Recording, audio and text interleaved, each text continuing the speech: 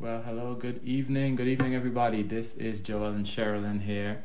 We are live, and we're just coming and hang out with you tonight. Tonight, we're gonna have a conversation, and tonight I'm gonna say what I used to always say. Tonight, we're gonna be brief, right? That means it's gonna be very long. Can I make that promise? Right? Tonight, we're gonna be brief, but we really just want to have this conversation with you. Because we know how important this one is, and we want to talk about the benefits of unity in marriage. And some of us going to be surprised by some of the things we talk about that are benefits, but it's important for us to understand how important unity is. So jump on in and hang out with us, and let's have some fun. But also let's get an opportunity to learn tonight. So Sherilyn, anything you want to talk about? We thank you guys for joining us tonight. What we do is a passion of ours to see families heal, unified, growing together in the promises and the blessings that only God could provide.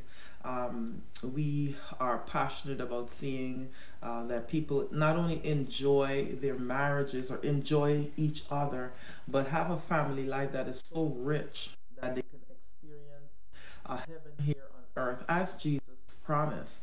And so we thank you for joining us. Again, we are not experts. we are just testimonies to the Word of God that ring through in our lives, and because of it, we have an incredible marriage. We have a beautiful family that is beyond our wildest imagination. And so what God has done for us, we would like to share what we've experienced over the years. For Joel and myself being together for 29 years, and we are 43 years old. And so, that did not come with ease, but it did come with a lot of trials, tribulations, and misunderstandings, confusion, heartaches. But in all of it, Jesus was there, and Jesus led us and helped us. And we just want to share with you guys some truths, some laws, some principles that we wholeheartedly believe that if you know these laws and live these laws, you'll see it transform your life. So thank you for joining us tonight. It won't be boring, but it'll be powerful. I guarantee you that this insight that Joel and I are about to share with you can and will help you once you believe and apply them to your life. Absolutely. So come on in and let's talk about this, because some of you are going to be surprised as to how unity can change your life, and not just change your life, but change the generations that are coming out of you, out of your marriage, and those that are connected to you. So that is a powerful blessing. Now I want to refer us to one of my favorite scriptures, and one of my favorite scriptures is found in Amos chapter 3 verse 3. And it says, "Can two walk together unless they agree?" And some translations say, "Unless they be agreed." And so, unity gives you the ability to walk lockstep together. Sherilyn, you remember the talk we did? I think it's the first time you and I got on social media and did a live, and we talked about being equally yoked and the benefits of being equally yoked. When that scripture says, when it talks about two walking together unless they agree, it's asking a rhetorical question. And the fact of the matter is, two people cannot walk together if they don't agree. And what walking together looks like, and what being unequally yoked looks like, is us really trying to do something that's pretty much impossible. The word yoke in biblical sense is talking about a device that was used on animals back in the days before we had farming equipment. The farm equipment was two cows and a wooden device that they would put over the neck of the two cows to make them go in the same direction. And if that device was not properly hitched on the necks of the two animals, or if one animal was short or a young calf and one was an older bull, and you put that device on the two of them, it's gonna be bad. Actually, what's gonna happen is when they put that wooden device on the calf and the bull, because of the difference in their size, one of them is gonna get choked to death. One of them is going to get hurt, or one of them is going to struggle to walk, because guess what? They're unequally yoked. So whenever farmers used to get two animals together to yoke them together with that wooden device so that they can pull the plows, they made sure that those two animals were pretty much the same size and they had the same abilities, basically. They had to be pretty even in their abilities and their size before they yoked them together, because if not, one of them was going to hurt the other one. And that's what usually happens in our relationships when we're not evenly or equally yoked. What happens is we hurt each other in the process. We hurt each other in the process because there's so much differences in our thinking. There's so many differences in our value system. There's so many differences in the things that we believe, that that when we're yoked together unevenly like that, we begin to hurt each other. We hurt each other sometimes physically. We hurt each other sometimes emotionally, and that's where I think a lot of the struggle comes from. We get hurt emotionally a lot because it's such, and mentally, because it's such a struggle to go in the same direction with someone that doesn't believe like you, and to go in the same direction with someone that just has a completely different value system than you do. And so tonight we want to talk about the importance of unity in your marriage, so that you're not hurt, so that you're not consistently losing hope in the future just because of the fact that you're on two different pages. Amen. Right.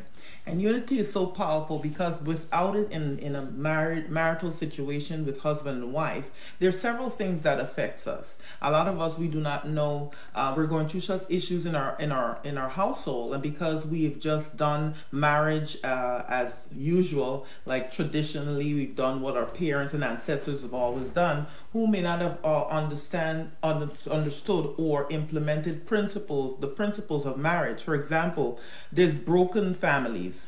That's as a result of two not being unified in Christ, not being unified in the principles of marriage. And when we're not together, you have broken families. You have undisciplined children. You get people that the children could be out of control in their behavior. Anxiety, divorce, stress, depression, unexplained illnesses like cancer, for example, a number one, big one, migraines, mental breakdowns, unhappiness in the family, abuse and addictions, infidelity in marriages, suicide and fornication in teens.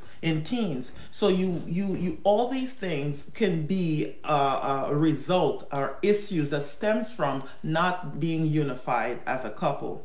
We've seen lots of relationships where couples wear as a badge disunity, not being together on things, fighting just to fight, but it's really tearing them apart. But they try to make it a normal way of action, and their children are looking at them. Mom and dad are always competing. They're always fighting. It brings such an instability, takes away security for the children in the home.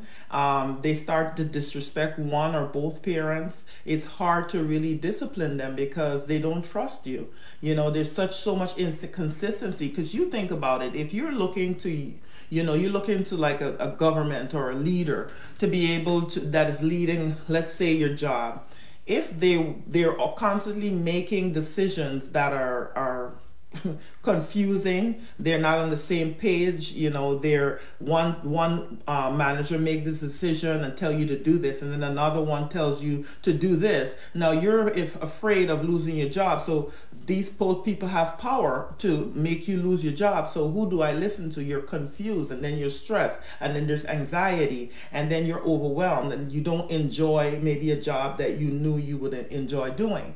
So the same thing in the family. You know, if mom and dad are constantly fighting, bickering, they're not agreeing on things that the children come to them with, it creates this insecurity in the child. The child learns how to manipulate well, and when they're manipulating, they're going to do the same habits outside the house. So they will go out the house and they might be bullying other children or trying to manipulate situations just so they can feel accepted. Because rejection also could be something when both parents are going at each other constantly and they think it's a fun thing, and the child can't come safely to both parents to provide that umbrella of security for them.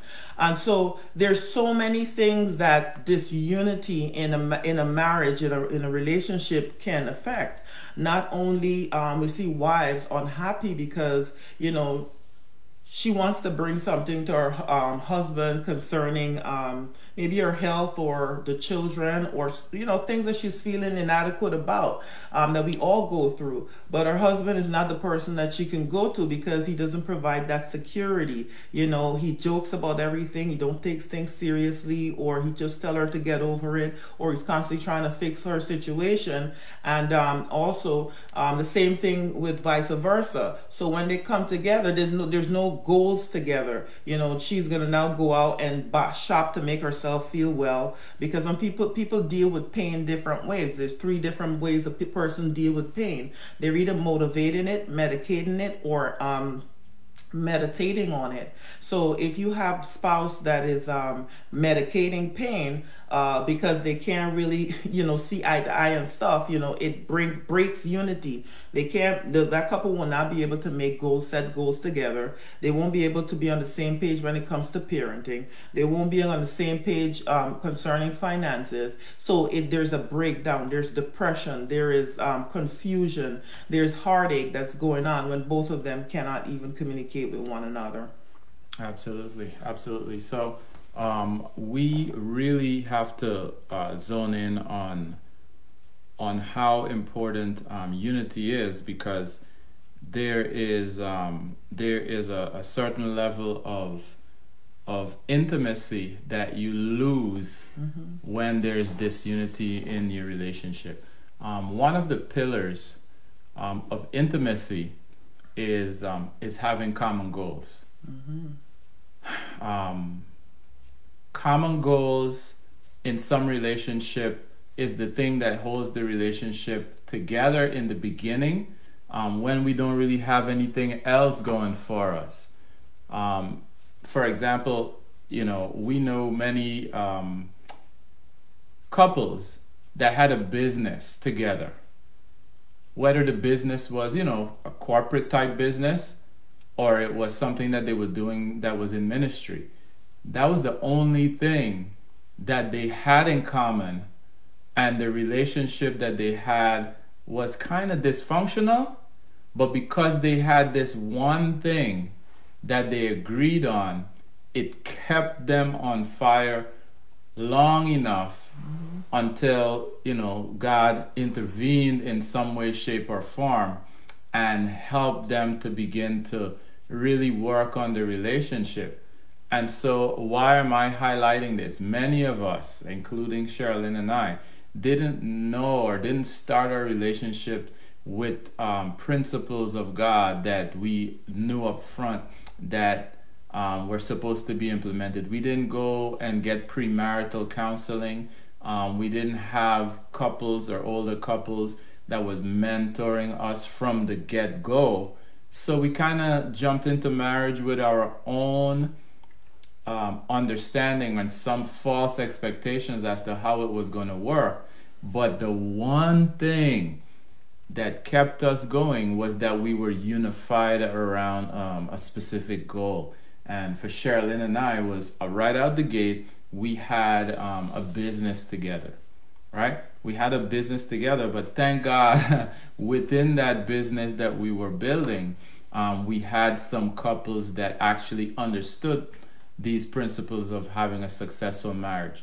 So the fact that we had business goals and we were chasing after those goals, and then we had children together. That was another common goal, and we wanted our children to succeed, and we wanted the best for them, and so we dreamed about a future for them. These common goals kept us in the game, so to speak, while we were malfunctioning in other ways. But the fact of the matter is that the benefit to us having unity in the area of our goals kept us engaged and kept us talking until we realized that there's more that we needed to learn and more that we needed to understand. Even when Sherilyn and I started having children, we still didn't have it all together, right? But our children saw the fact that we were engaged with one another, pursuing common goals. And so those things kept us, that kept us so unified for a period of time. But there's more. We need more to make our relationships get to the next level. But the bottom line is that you at least need to have something that you're unified around. Another thing that we were unified around was that we were in unity in the area of God being important, or God needing to be a priority in our life, right? And I'm telling you this much: the more things you're unified about, the greater the chances that you are going to survive, right? The more things you're agreeing on, the greater the chances that you're going to survive. Now, we were talking to someone recently, and I was trying to explain to them that being equally yoked doesn't just mean that, oh, you know, I'm a Christian, you're a Christian, so we're good. Being equally yoked has to be looked at from every angle. Yes, if we both have the same belief system in terms of our faith, that's important.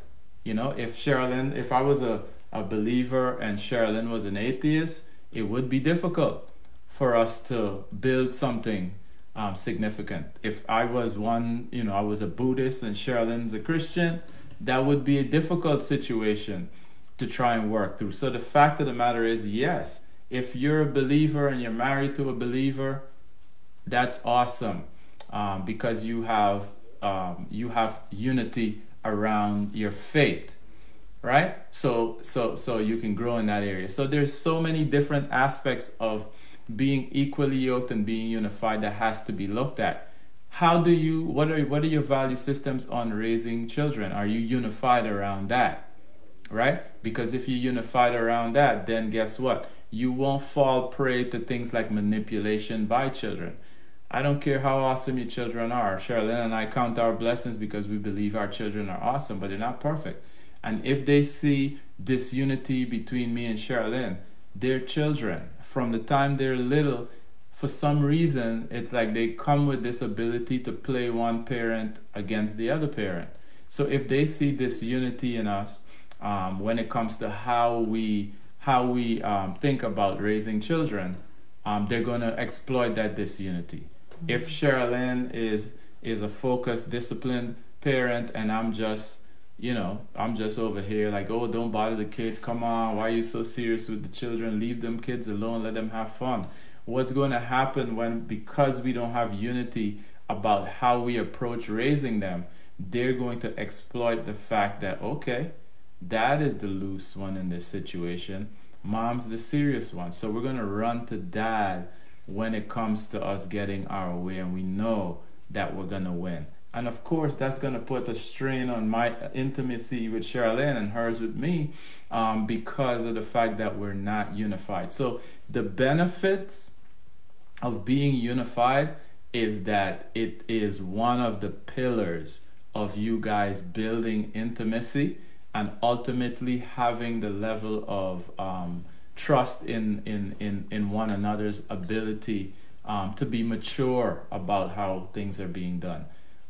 Consistency is something that builds trust, right? And when I say trust, we talked about putting our trust in God, but consistency is something that people can count on. Consistency speaks to our character, right? Consistency speaks to our character. And when we're unified in every aspect of our lives, how do we manage our money? What are the priorities for us when it comes to money, right? You know, what are our goals for this season? You know, are we unified around our goals for this season of our life? Like every little thing that we have to face as a husband and a wife, we have to look and see if we're unified about it. And if we are, you know, it speaks to how intimate we are and how intimate we're going to be in terms of our emotions and so on and so forth. So that's really, really important to understand. Before I keep running on, I don't know if you want to chime in on anything about that. Well, one of the things that helped us build a strong marriage is unity. From the get-go, the jump in our marriage, Joel and I always are on the same page. So despite how dysfunctional we were always, the main things, majority of the time, we were on the same page. Even if I didn't agree with some things that Joel was doing, and more me, because if Joel didn't agree with what I was doing, he let me know.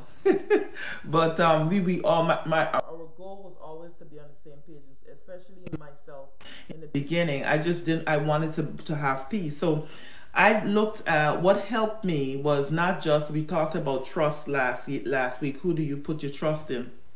Because Joel is human, you know, or your spouse is human. A lot of times we shouldn't put our trust, as we spoke about last week, in our spouses, because again, they're not perfect and they're human. You put it in trust in God. What does that look like? It looks like obeying the word of God, because God and his word are one. If you want to see God and know his will for your marriage and your life, you look into his word. So in terms of unity, the Bible tells us how important and why unity is so important.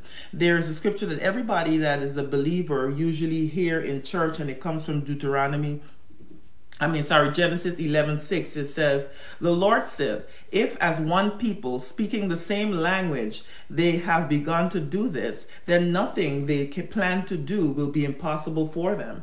This spoke to the Tower of Babel. Everybody knows the story of the Tower of Babel, when all the people in the earth spoke one language, and they were building this tower to reach the heavens. And God himself said, you know, unless I do something about this, they're going to achieve their goal because of the unity. And so this tells us that the principle that unity is power. There is such power in unity, and unity gives us not only power, it gives us strength in our lives. So Genesis 11:6 says that, and then Deuteronomy 32:30 says, how should one chase 1,000 and two put 10,000s to flight? Basically, it's telling us the power that once we are unified in the thing, in what we're doing, it doesn't matter, because unity is power, is a principle. So if we're unified in doing evil as a couple, we will succeed. If we're unified in doing what is right, we will succeed. So as long as we're unified, as long as we know what we want, the unity gives us the power to be able to accomplish that. So unity, you and your spouse being on the same page is much more powerful. It doesn't matter if what you're doing is correct or not, because there's a lot of decisions that Joel and I was unified for in the past, and we did. They weren't really the best things for us, but we unified together and we had some success. Success even to the point where we saw that it didn't work, and that's a success, because we know that when we did it and we didn't see the success that we were looking for, to yield us some kind of anxiety, we know that we shouldn't do this anymore. So we learned together as a couple in that area. And then Ecclesiastes 4:12 says, though one may be overpowered by another, though one of you may be overpowered by another. This speaks to, you know what, if I'm going out there and I have goals by myself, this outside of my husband, you know, I might be working hard and I might be empowered by the world or people around me, my parents, family, close friends, telling me that I'll succeed in this business and I'm going forward with this business, and it's not approved by my, you know, my husband's not the same page. It's just my thing I'm doing on the side, and it's taken away from his time and the children's time. But I have this vision, and everyone else outside of my husband is encouraging me. It says, this scripture says, though one may be empowered by another, two can withstand him. And a three-four cord is not quickly broken. So you know what? If I'm doing stuff by myself, outside of my husband, you know, what would be more powerful is if the two of us were on the same page doing this thing together. So are we on the same page on the decisions that we're making? Now, even if my husband is not into what I'm doing, but he says, you know what, this is what my wife loves and I'm going to support her, guess what? I will see success, because again, the two just came in agreement. And if my husband is doing something that he loves doing, and I'm like, you know, in agreement because it brings him such satisfaction and I support him, then he will have success. It could be that he continued and maybe I'm thinking that, you know what, this is not a good idea. However, the best way and the quickest way to get the result of whether it's you are right or not is by letting him do it and support him. And as he goes through, he himself may say, you know what, hun, this is not working. I'm not getting the satisfaction that I'm looking for. Maybe you were right. And all you did in your chast behavior, as far as 1 Peter 3 says, you know, you win his heart over just by obeying the law of unity. You just come in agreement with him.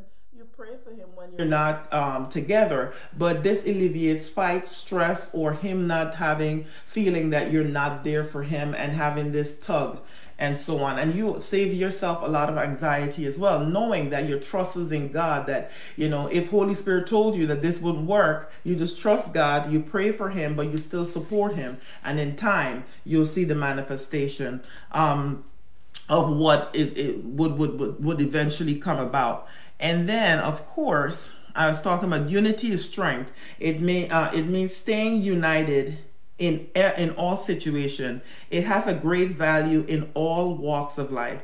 When we are united, then we can surmount any challenge and accomplish any goal. The development of our society and country depends on the spirit of unity. So when we are unified, there's so many things that we are able to conquer and do together.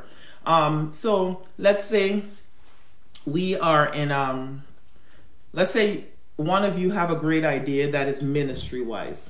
You know, it sounds like a great thing to do, but one of you in prayer and also not feeling that this is a move that we should make. One of you is more zealous, and the other one is saying, you know what, maybe we should, you know, it sounds like a great idea and a wonderful thing, but I don't think it's the right time for us to do. The person that is so zealous needs to slow down and really consider the other person's mindset. Now, you may say that other your spouse is not the aggressive person or decisive person. They're always they're not motivated, whatever the case may be. But it's better for us to slow down and consider what the other person is saying, the one that is quote unquote not the stronger one, because in that you're demonstrating love as spoken in 1 Corinthians 13 that talks about love is patient and love is long suffering. There's more power in obeying that principle, uniting with your loved one that your spouse that may not be as zealous as you. And so when that person is now, maybe they need to be strengthened for the process. But if we go ahead zealously, there's more pain, there's more heartache, and more damage that will stand to happen, even though what we're going forward for may be a good idea. Yeah. Matthew 18 and 19 tells us that, again I say, this is the English Standard Version, if two of you agree about anything they ask, it will be done for you by the Father in heaven. Yeah. And we got to look at what we're agreeing on, right? Sherilyn mentioned something which I believe is so principled. If we're agreeing on something that is not even God's will, you're gonna see yourself face a difficult time.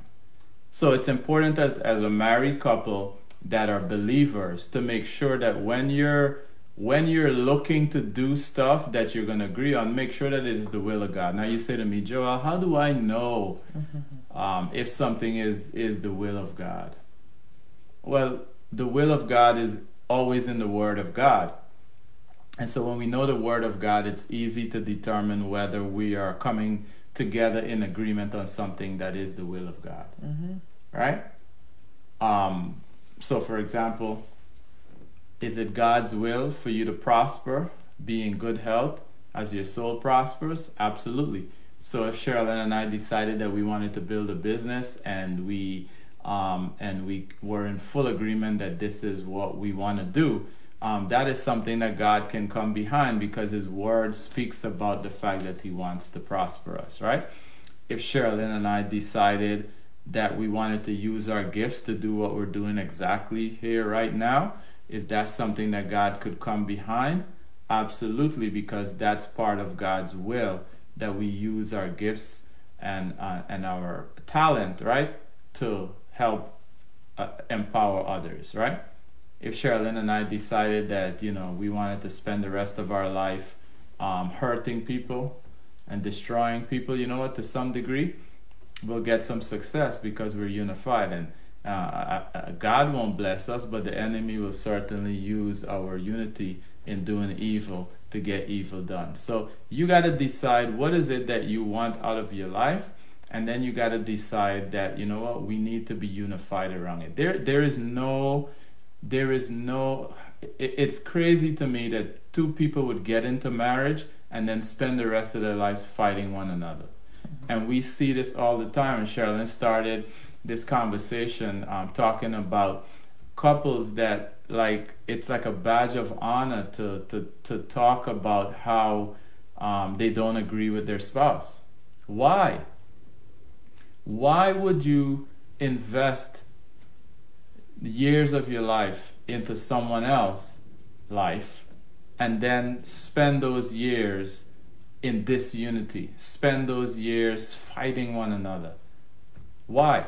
Well, I'll tell you why. Hurt people, and a lot of times in this relationship, we have to come with a realization that, you know what, maybe we're fighting because this was Joel and myself. We weren't unified on some other places in our lives because we were actually hurting.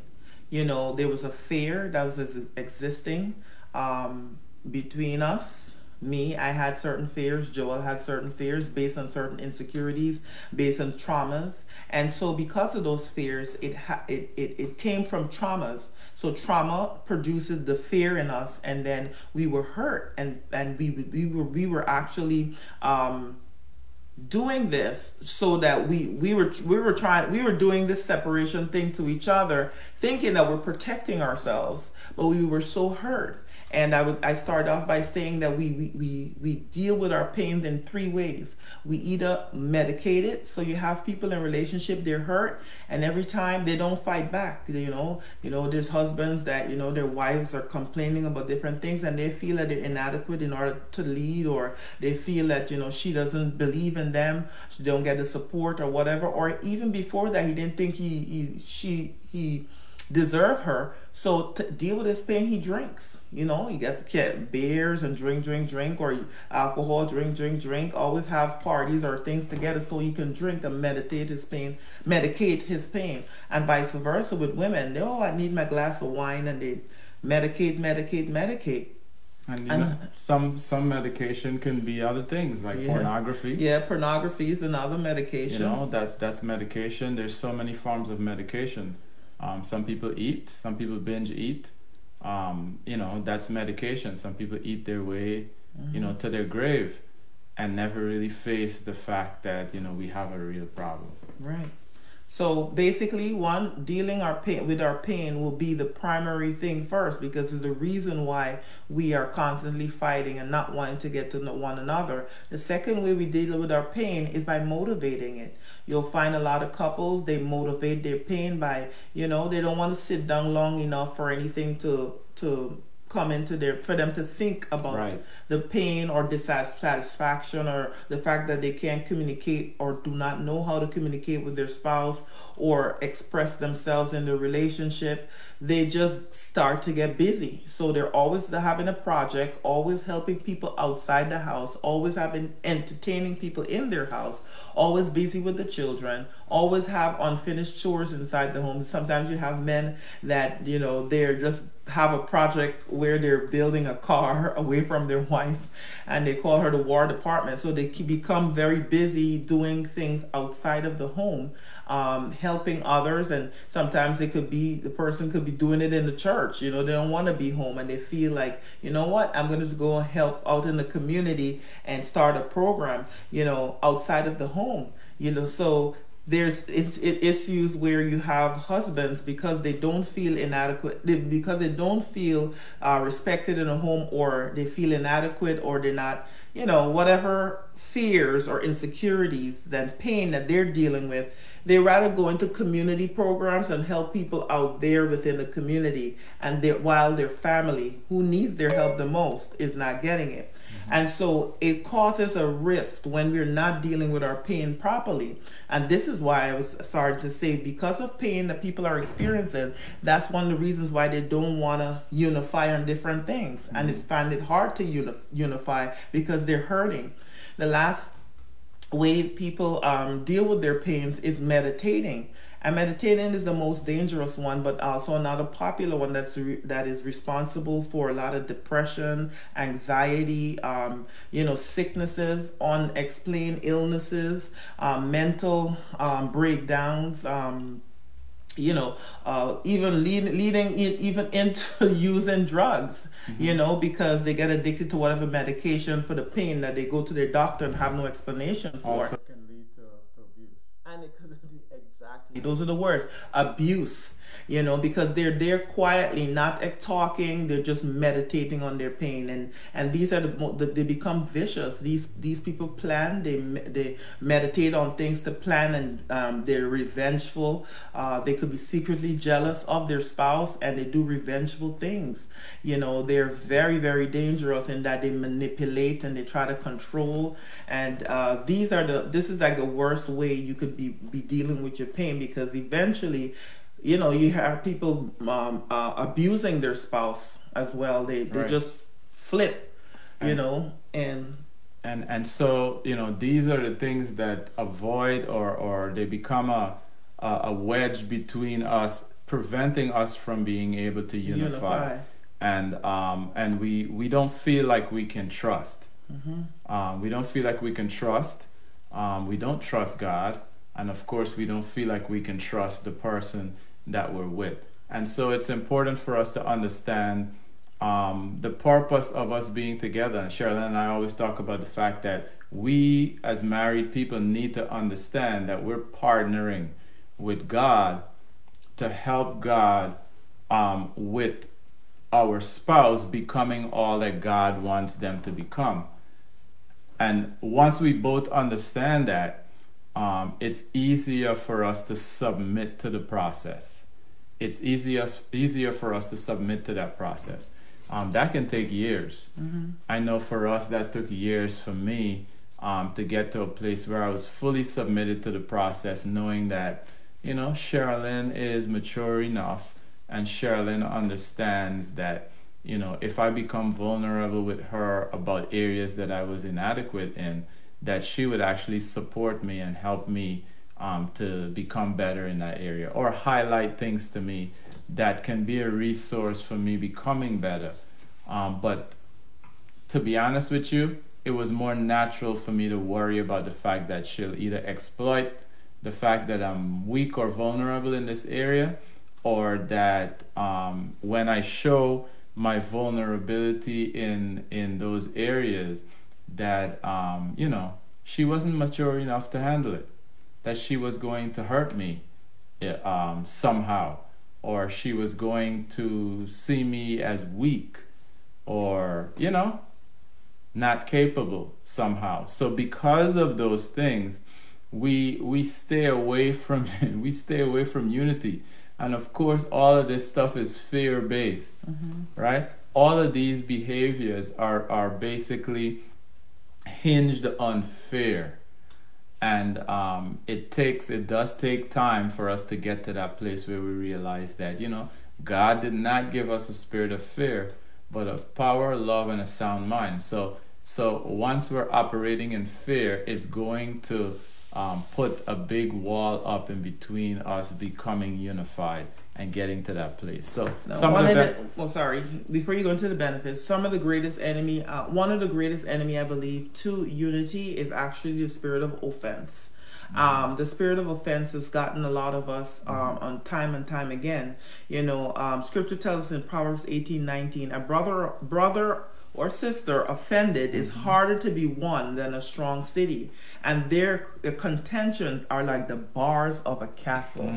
Imagine trying to get to a person, the bars of a castle. You can't really, there's so many castles that have been standing, and they're bars, you can't go through a bar.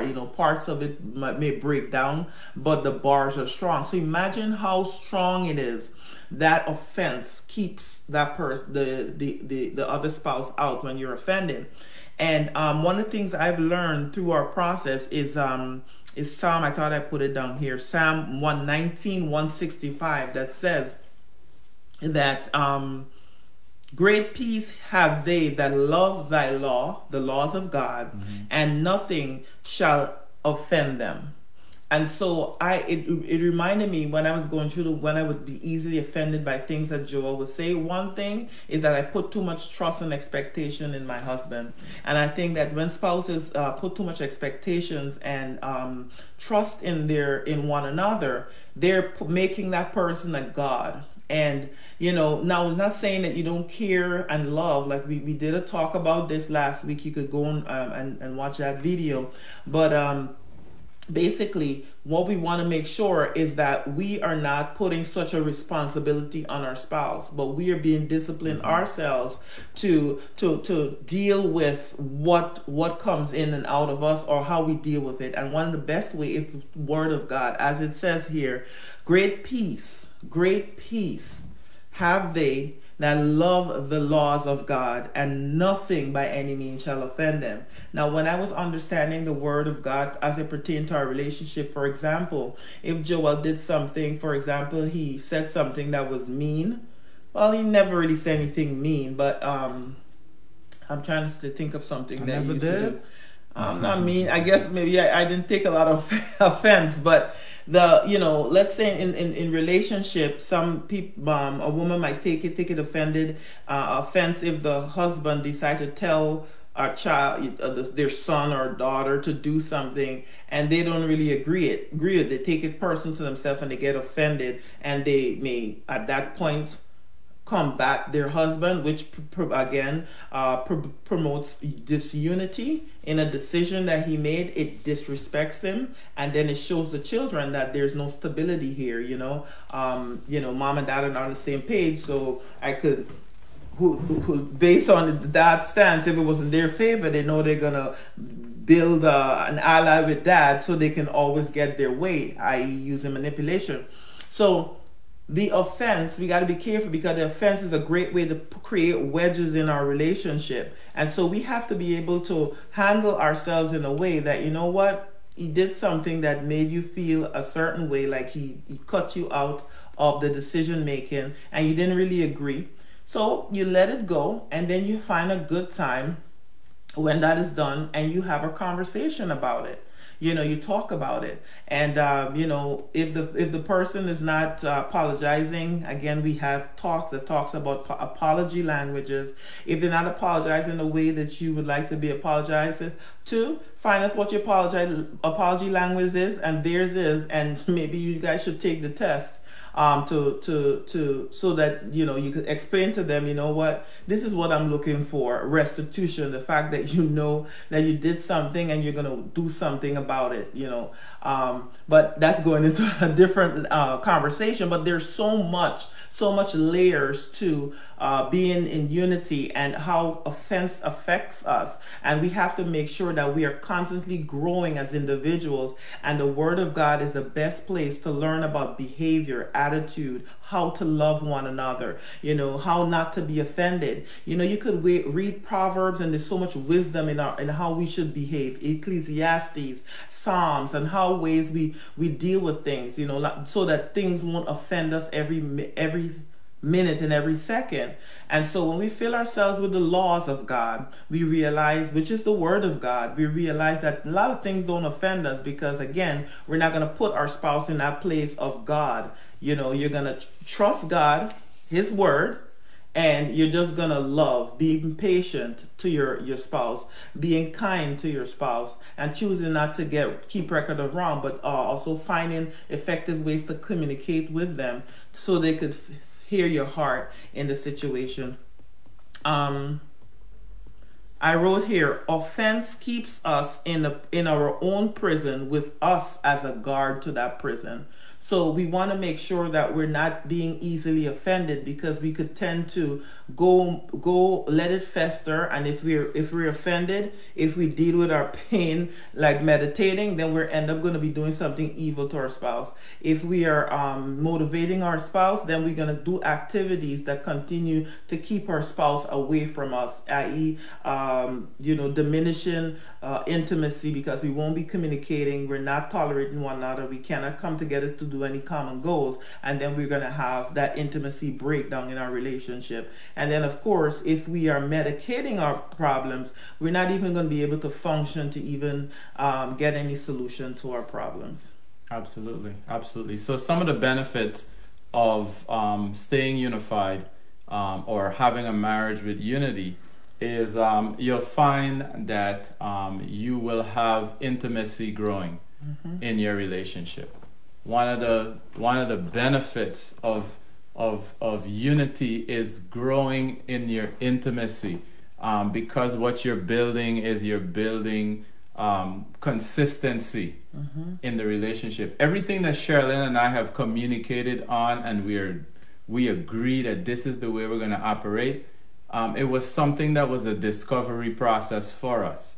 What do I mean by that? Every time we ran into a problem or a new situation that we've never faced before, it always caught us by surprise. And we had to kind of like slow down and figure out, okay, how do we walk this one through? And then we had to have a discussion afterwards. Like, okay, that was new. We never had to face our children sleeping over at somebody else's house. The first time it happened, or they asked for that to happen, they may have called me and say, hey Dad, can I sleep over at such and such?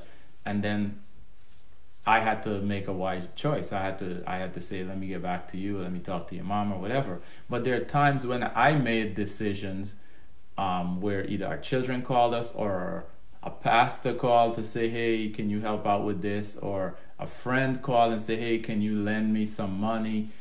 Whatever the situation was, what we had to learn for the very first time when something like that happened is, if it never happened before, hey, let me get back to you on that, I got to talk to the wife, or let me get back to you on that, I got to talk to my husband.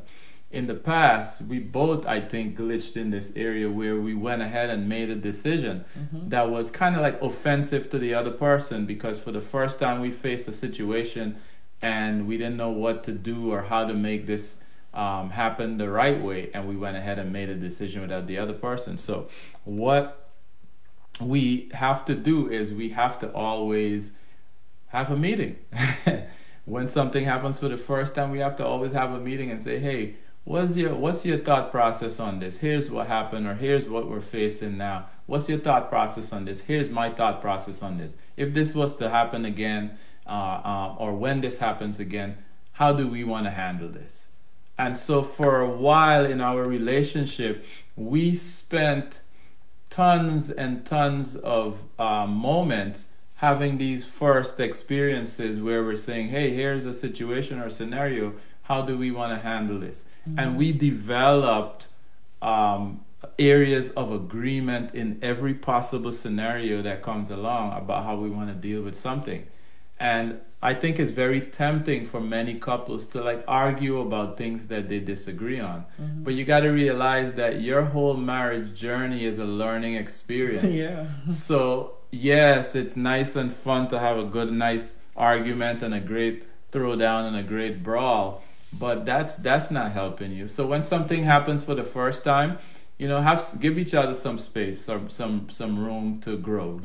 Show each other some grace the first time something happened, but do have a conversation saying, hey, how do we want to handle this moving forward? So that's something that we've implemented years ago when anything happened for the first time. And what happened there for us is that we realized that became a benefit to our agreement, and it gave us great intimacy. Anything that takes away from stress and arguments and fights will help you build your intimacy. The more you talk and come into agreement and practice what you agree, it adds to building your intimacy. So that is one of the benefits of unity. Intimacy will be built, right? The second benefit of intimacy is a blessing from God. The second benefit of unity, is a blessing from God. See, God's blessings are always going to come on unity, right? The commanded blessings on God will always fall on unity, just from that one scripture where, you know, two or more can touch and agree on anything in the earth, right? God will bless it, right? I'm paraphrasing. So God's blessings are a promise to any two people in unity. And so that's another benefit that you want, right? And so Sherilyn and I realized that, wow, once we begin to operate like this in these different areas of our lives, we'll find that God will show us favor in those areas. And he never stopped doing that for us along the way. A third benefit that we've seen consistently about unity is well-adjusted children, right? Don't everyone want to have well-adjusted children? Don't we want to have children that don't have anxiety, right? Children that don't have panic attacks, children that don't manipulate, lie, and play games?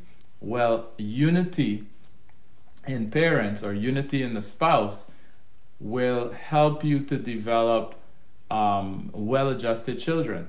And a lot of times what we do is we think that we got to work hard. Some of us in our parenting style, we think that we got to cuss, we got to yell, we got to whoop them every day.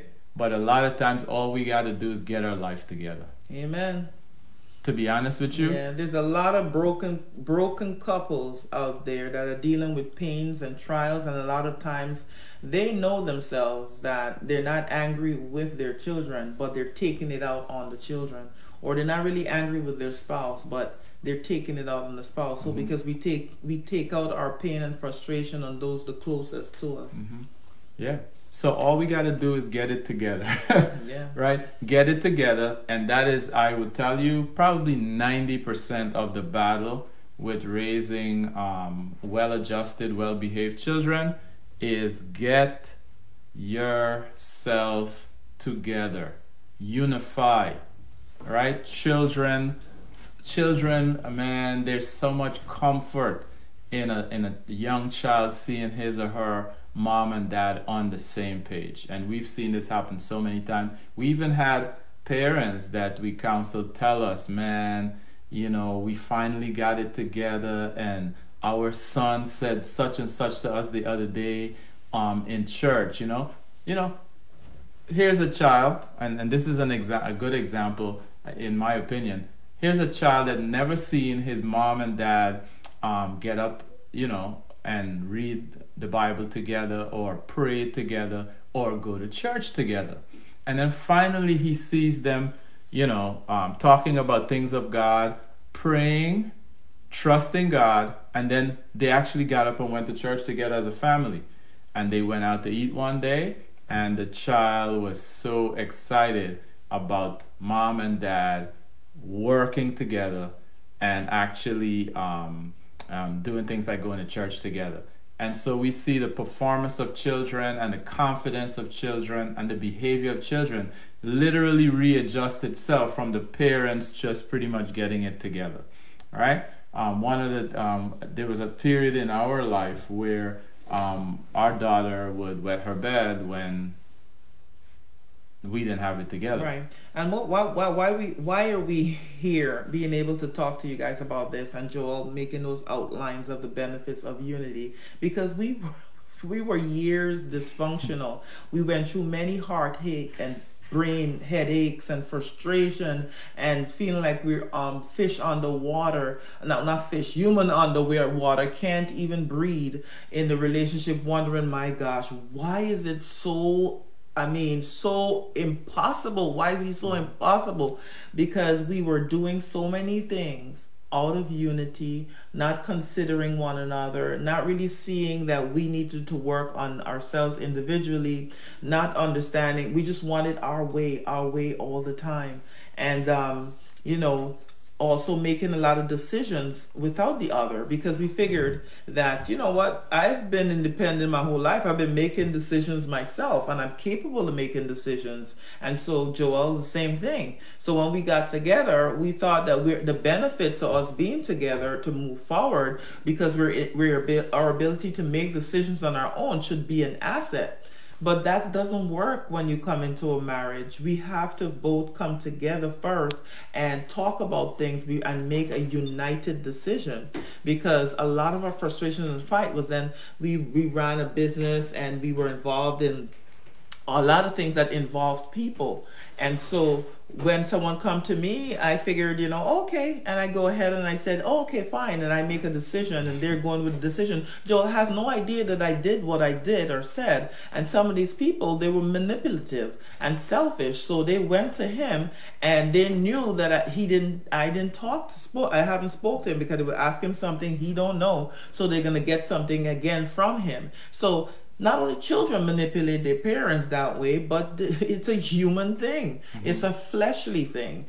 So there's people that are going to be using you and putting you against one another when you're not on the same page. And so we had a lot of those, and then it created so much fights between Joel and myself, so much arguments and stress, that was unnecessary. And it took away from our creativity to be able to put our strengths together to even go farther in whatever we were doing. So this is years of frustration of me making my own making decisions when it should have been our decision so that we can be on the same page. Not only him giving an insight that I overlooked, or me giving him insight that he may have overlooked. And a lot of things, Joel was the type that didn't have a lot of discernment. He was very trusting to people. And it's not to say that I didn't believe in people, but my discernment was very strong. So I would be around people, I would know their intent. I haven't met them before, but in their speech pattern and what they were saying, I knew their intent. It was a spiritual gift. And so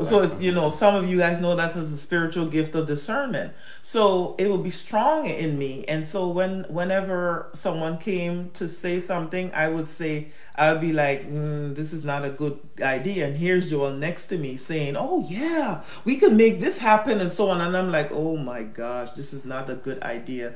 But he never told them, you know what, that's a good, that sounds good. Let me think about it. I'm going to run it by my wife when we go home, and we're going to get back to you on that. That's what that should look like. So they'll know that, we make decisions together. We don't make decisions rash. And it even gives us enough time to really ponder, because we may not be in the best frame of mind, to give them a very good answer at that time. So it prevents a lot of heartache and stress. Absolutely correct.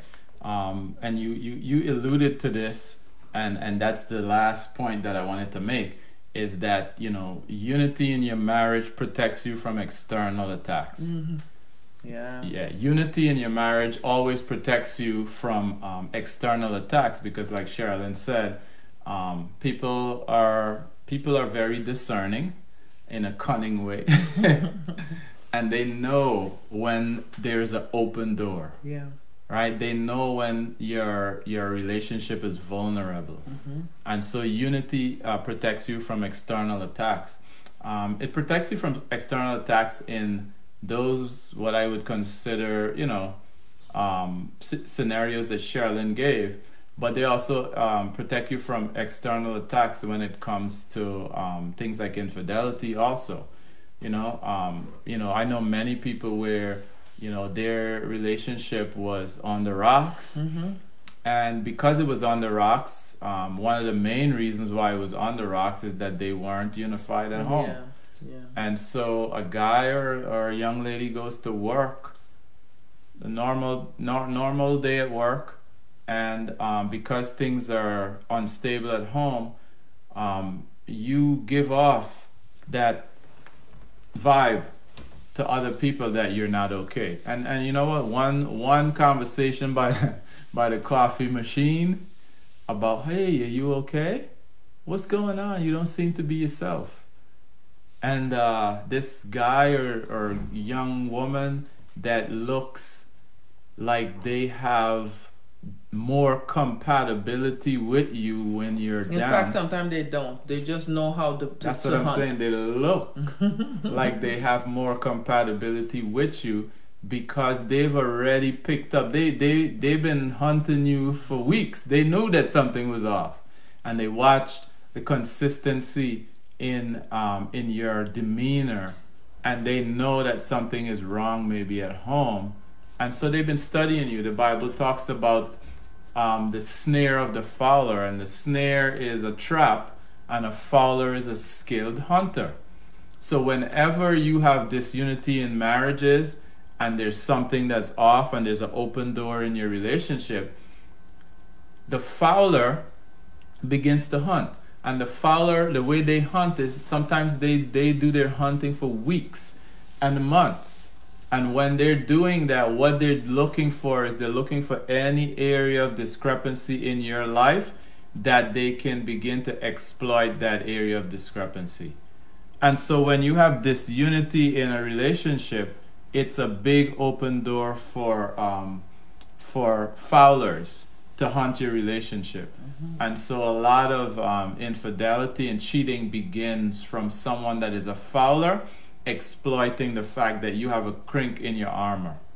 A crink in your armor because because of the disunity in the relationship. And so many of us experienced that you came under external attacks, and the only reason you came under external attacks is because you weren't unified in the relationship at home. Unity is a serious thing. If you guys are not unified even about your sex life, that's a big problem. And a lot of it's amazing that a lot of marriages, this is an area that they take for granted. We take for granted that you don't understand me, you don't know me, you always bother me for this, and the guy just he gets offended by his wife saying, well, you're bothering me for sex, or the wife gets offended by his needs. You got to learn each other's needs. You got to learn about one another and agree on how you approach every aspect of life. And sex is an important aspect of a marriage life.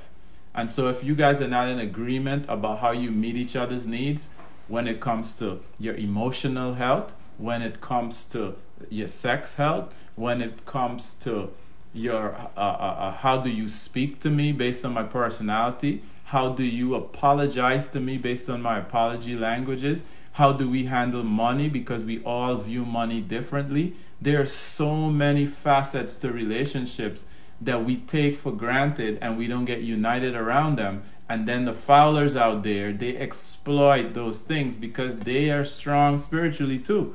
There are people out there with the gift of knowledge and the gift of discernment that don't need you to tell them a word about what you're going through. And they're using their spiritual gifts for evil. They're the Jezebels out there, right? They're the hustlers out there. and they sit around with their spiritual gifts and they look at you long enough and they can read you like a book. Oh, well, they don't only. They're a skilled hunter asks questions. There's a lot of people that ask questions about different things, and they show interest and concern for you. They're very caring. They're gathering information. That's one thing about a fowler. For years, it may take that they're gathering as much information from you, what your favorite food, what your desires are, your dreams are, and they would actually plan and bring those things for you. So everything that your spouse is at home is not doing, like asking questions. That's why one of the important laws in marriage is the law of pursuit, which is getting to know one another. Here it is, this person outside of the marriage is intently studying you, gathering information from you, and you're willingly given to them because there is no offense there. You know, that person has not done anything to you but just create an atmosphere where you can come and just start giving all your information to. They find out about your children. They know your children's name, their birthdays. They bring birthday presents for your children. They're much more attentive to the things that you about you and your desire, and they're just really gathering and giving you that building that around you. And then all of a sudden you're gonna be like, oh my gosh, well, this person seemed to care. Maybe me and my wife or husband is not compatible. Maybe this person was what God intended for me. And then that's where, you know, the trap has been set for you, and then all of a sudden you can't really escape it. One of the things I wanted to talk to before we go, Joel, said we're winding down. One of the points is that I wrote down, it says, where there is unity, there is love. You know, when we strive to cultivate, especially in a marriage, in a Christian godly marriage, where there is unity, there is love. When we strive to cultivate unity and maintain it, we find ourselves obeying certain disciplines in order to allow to always produce peace in every part of our life.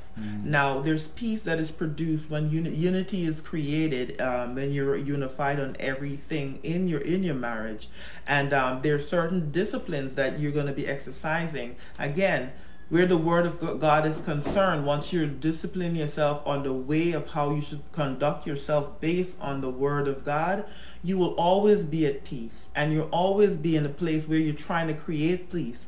One of the things I knew, when Joel would try to fight when we were having the times, he would always get offended and so on and so forth. Now, even if whatever is happening, one of the things, my goal was always to create peace. I didn't want to fight. He was always that way before, and I wasn't fighting. I just had a very explosive personality, and he found that to be offensive, so he was trying to keep peace alive. We had the perfect storm. Yeah. And so, you know, when he started exploding, I would work on creating peace.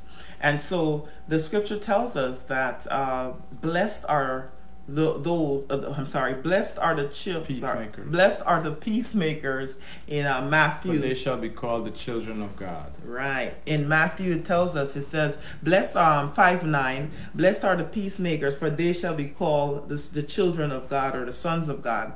And so when you're constantly trying to create peace, this is what is going to prevent a lot of fights or argument, or prevent you from even getting offended, because you're going to try to remember the word of God, which is discipline, is remembering.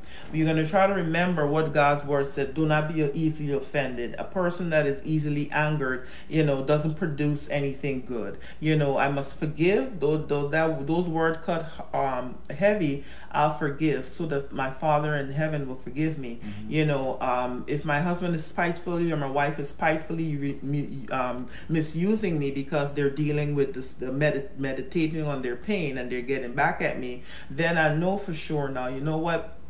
I'll pray for them. You know, I'll be kind. I'll still be doing all these different things that the word of God say. And this is a great opportunity in creating peace. One of the best way to create peace in your marriage is basically 1 Corinthians 13:4-7. You know, you want to be patient. You want to work on being kind. You want to measure yourself against, you know, am I being envious at this point? Am I being boastful? Am I being prideful? Because the scripture tells us that those who are prideful, you know, always want to get your way, always want to be self-righteous, always want to prove in your point, then you're operating in pride. And what happens is the scripture tells us that God resists the proud, but he shows grace to the humble. And, you know, am I being dishonoring? He says, because love does not dishonor. So am I being dishonoring to my husband or my wife? Am I being self-seeking? If everything has to be around, surrounded by me, I always have to be right. You know, I'm always the victim in a situation. Am I introspecting myself? And is this particular behavior, why am I offended here? Am I self-seeking to be to have the upper hand? You know, am I easily angered? If when my spouse express something or bring something up to me, am I just quick to fly off the handle and say, oh, you know, this is me and this is how I am and I'm not going to change, and you're carrying on? And that those things are so embarrassing in the eyes of God, because he knows that he created you to be even more than you are. And what you're doing is being a co-conspirator with the enemy against your own success and the success of your family. You know, am I keeping record of wrong? I mean, this is something tough for most of us when we're in marriages, because, you know, you're always looking for your spouse to be able to create this pattern of security in the marriage, where you know that, you know what, you know, this everything is working well. But creating this security, it takes time, it takes years. It's something that we're constantly both having to be giving to one another, serving one another, meeting each other's needs in the area of the need of that person. We're not trying to, I'm not trying to meet Joel's need like it's mine. So Joel has a need for respect. I'm not going to be trying to meet his need for creating security for him, because that's my need. You know, am I, you know, love always protect. Am I protecting the heart of my spouse? Am I protecting their emotion? Am I protecting their self-image? Am I protecting their look to others? What's that word? You know, their image, you know? So in the eyes of our children, my husband he has to be able to discipline them and love them. And I want them to respect their father. So if I am not protecting the image of who he is as their father, as the leader of the home, to be respected and honored, so that when he's disciplining them or loving them, it's something that, you know, is received by them wonderfully. If I'm disrespectful to him, dishonor him, and not protecting him, you know, he might be doing something that will not, if our children find out, it will be devastating to his character. I don't talk about those things in conversation and yelling at him and this type of stuff. You know, we see couples throwing their dirty laundry at each other in front of their children, so the children know that daddy went step out on mommy, or mommy did so and so, because they're constantly throwing it at each other. They're not protecting one another. Love always trusts. So the Bible, this is, I probably got an NIV version. This one says trust, but find the scripture for me, the one, the New King James Version for this, always hopes. It's not trust there, it's hope. Love always hope. You always have the hope that things will be better. And hope comes from perseverance. You know, we have to persevere. There's a process that you have to go through that brings about this hope in you. So yes, you know, there may have been a broken trust in the relationship, but you always have that hope as you trust in God that everything will be better and your marriage will be that dream marriage. You'll always have that hope that that's there, that's possible. So with that hope, you'll always do it. Still look for it for me. Love always persevere. You know, we always want to persevere. So even though we're having a tough time, don't give up on each other. You know, consistently pray for each other, fast for one another, because there's so many generational things that are against both of you, and you came into that marriage with probably soul ties and spirit spouses and all kinds of generational curses that you're now levying one another, and it's working against you and you're unaware of it. But prayer and fasting helps to break yokes and bondages and, you know, set the captives free, as Isaiah 58 talks about the purpose for fasting. And so we want to make sure that we are always persevering by, you know, doing these things things for our spouse. So you found it for me? Believes all things. So in space of trust, it says love always believes all things. And so you want to always believe in your spouse. So one of the things that you might not believe your spouse, but you want to believe in them. Believe in the fact that God created them to be better than how they are at that point. Absolutely. And you believe them into that process. So I know it's been a while, but I just want to let you guys know that unity, where there's unity, there's love. And love is an action step. It's a process. And that it's very, very possible, when we are obeying the word of God, like it says there. It says, if we're not easily offended. Let's see where it is. Psalm 119, 165. Psalm 119:65 says, "Great peace have they that love thy law." The law is of God. As an example, 1 Corinthians 13:4. "Great peace have they that love the law, the laws of God, and nothing by any means shall offend them." So we want to minimize or get rid of the spirit, not minimize, get rid of the spirit of offense in our marriages so that we're able to communicate and unite with one another. Absolutely. It's so cool that when we're driving down the road in whatever country you live in, because I know there's people here from multiple countries, but whatever side of the road they say you should drive on in that country, you drive on that side of the road and everyone drives on that side of the road. And there are no heart palpitations when everybody follow the laws of the land, right? And there's no offense, meaning accidents, right? When everyone follow the rules and they're driving on the right side of the road and they are in their lane. Mm-hmm. But the moment when we decide to live by different rules or different laws, that's when offense begins to happen, and that's when inconsistencies happen that cause trust to be broken and that cause us to have anxiety. And like Sherilyn says, there's no peace, right? The Bible tells us, "Great peace have they that love thy laws, and nothing shall by any means offend them." And when we all live by the laws of God, we find great peace in that process, and there's a lack of offense. Just like when you drive on the right side of the road in your country, and everybody does the same thing. There is great peace in seeing everyone being very consistent because everyone is living by the same rules. Mm-hmm. And so that's what happens in marriages. As we learn to walk in unity and live by the same rules, we experience peace in our relationship, and we realize that there's less and less offenses that happen.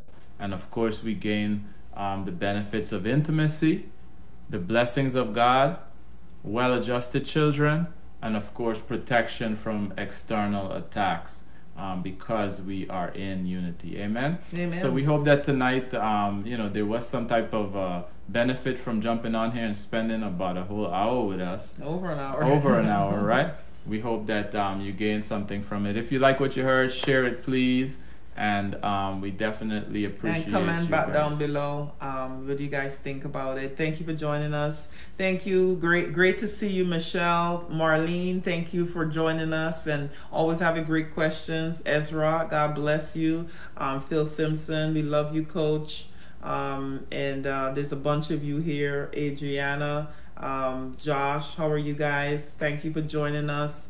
Joanna Marie, thank you for joining us. Roxy and Honeycomb, guys, thank you for joining us. We bless you and we thank you for joining us. We hope that you will share the message with any couples that you know are going through challenges, because this is why we're here, so we can help one another grow as a community in Christ. And so and developing that culture, that Christ culture within our marriages, so we can say we love you too. Odish and Claude, how are you? Congratulations to is it Odin that won the World Series today? the World Series. Wow. I'm not the World Series. It's the what is the football one? He won the Super Bowl. Anyway, guys, let's pray us out now. Heavenly Father, we come before you and we thank you that you are holy. As you are holy, your word says you are the same God yesterday, today, and forevermore. What you've done for your children on old, you are well able and willing to do for us. That your word will never return to you void, but it must accomplish what it was set forth, because your word is forever settled in heaven. We thank you for sending your word to dwell among us, to deliver us from our own destruction. Your word that became life in the person of Jesus Christ, that paid the ultimate price so that we may not live in sin, and that we will be delivered from our sins, and that we could ask for forgiveness and know that we will be forgiven when we repent. Yes. So we thank you, Father God, for forgiving each and every one of us that has listened to this message and felt that, you know what, we fell short and we may have operated in unforgiveness or did not know your laws and your word, and we have violated and we've hurt one another. Father God, we ask your forgiveness, and your word said that when we ask for forgiveness, that you're faithful and just to forgive us of all of our sins, and all means all, and also not only that, but forgive us of all unrighteousness. And so, Father God, though our sin was as red as crimson, you are able to make it as white as snow. Yeah. So I thank you for forgiving each and every one of your children today. As we begin to confess our sins one to another, as couples talk to one another and commune, I thank you that the spirit of offense has been rejected out of their life. We bind the spirit of rejection and command it to get up and out of the lives of your children today in Jesus' name, because your word said that whatever we bind on earth is bound in heaven, and whatever we loose on earth is loose in heaven. We thank you, Father God, that we lose the spirit of unity in them, and that overwhelm them with love, that they will be patient with one another, that they will not be boastful or prideful, but they will be kind to one another, and they will not keep record of wrong, but always persevering, always hoping, always believing and trusting in that your word will never return to you void, but it will manifest itself in their lives, that you remember your plans for them and their marriage and them individually and their children, plans to do them good and not to do them evil, plans for a bright and successful future. In that success is not only health and wealth, but the success is in their joy everlasting, and unstoppable joy, and a peace that surpasses all natural understanding. As we bring the word to you, I pray, Lord God, that any person that is suffering from anxiety, I bind the spirit of anxiety, stress, depression, oppression in the name of Jesus, and command it to get up and out of the lives of your children in the name of Jesus' name right now. Spirit of oppression, you no longer will oppress the children of God. Spirit of heaviness, we command you to get out of the children of God right now in the name of Jesus. And so, Father God, we thank you that you will fill them with the spirit of purity, give them the spirit of understanding, the spirit of counsel, the spirit of might, the spirit of knowledge, and the spirit of wisdom, to overwhelm them, Lord God. Give them insight as only you can. And for those who do not now have a relationship with the Holy Spirit, that they will have an encounter, Lord God, and that they will seek after spiritual things. They seek spiritual understanding and seek a relationship with Holy Spirit, the perfect gift that Jesus, you sent forth, so that we will be able to walk this life successfully, because we cannot do it by ourselves. We have to do with you. And you did not, Jesus, you told your disciples it was good that you go away, so that the Holy Spirit, our helper, our guide, our counselor, could come forth and help us. Father God, today I pray that the blinders are broken off the eyes of your children, that they will receive hope that they're not alone, and that you have sent them the Holy Spirit to guide them and teach them. And if they don't know the Holy Spirit, I pray that they will receive the counsel and the personal in relationship of the Holy Spirit in their lives today. Holy Spirit, come into every heart and every home that right now is asking to receive you, because your word said if we ask, we shall receive. When we seek, we will find. When we knock, the doors will be open. So Holy Spirit, have your way. Holy Spirit, we call for the Holy Spirit fire to burn and break down every barrier in the homes of these people, Lord God, and bring revival and renewal and joy and peace and protection as promised in the word of the living God. Father God, we pray on, you said, having done all to stand, pray on the full armor. So we pray on the full armor so on your people today, so that they'll be able to stand against the wiles of the devil in these evil days. And so the helmet of salvation, we pray on their heads, a breastplate of righteousness, we pray around their waist, the belt of truth, and on their feet, the readiness of the gospel of peace sandals. We pray on the shield of faith that is able to quench the fiery darts darts of the enemy, and the word, a sword of the Spirit, which is the word of the living God. You also said that you would give your angels charges over them to bear them up, lest they dash their foot against a stone. So I pray for that for them and their children. Thank you, Father. You said many are the affliction of the righteous, but you would deliver them from them all. So no matter whatever circumstances, whether it be financial, whether it be their jobs, whether it be their health, whether it be any court situation, Lord Jesus, I thank you that whatever the trial right now, Lord God, you will deliver them in the name of Jesus Christ. I also pray that if they have children that's going through any oppressive situation or addiction or any form of backsliding or backwardness, Lord God, we pray off, bind and cancel the spirit of addiction. We cancel the spirit of backwardness and anti-progress off of their life in the name of Jesus. And we thank you, Lord God, that your word says, though hand join in hand, the wicked will not go unpunished, but the seed of the righteous shall be delivered. I thank you, Lord God, that those who may their children may seem to be going by the wayside, that you said that as they raise their children up, when they get older, they will not depart from it. So I thank you, Lord God, that they will remember the word that was planted in their hearts from when they were children. Lord, we give you glory and honor, and we thank you that no weapons formed against your people and their families and their relationship and their hearts and their minds will prosper, and every tongue that rises up against them in judgment we condemn now in Jesus' mighty name. Amen. Amen. Amen. We love you guys. Thanks for joining us. We look forward to talking to you soon. You guys have a blessed week. For those of you that are experiencing cold weather, stay warm. Love you guys. Have a good one. Love you guys. Good night.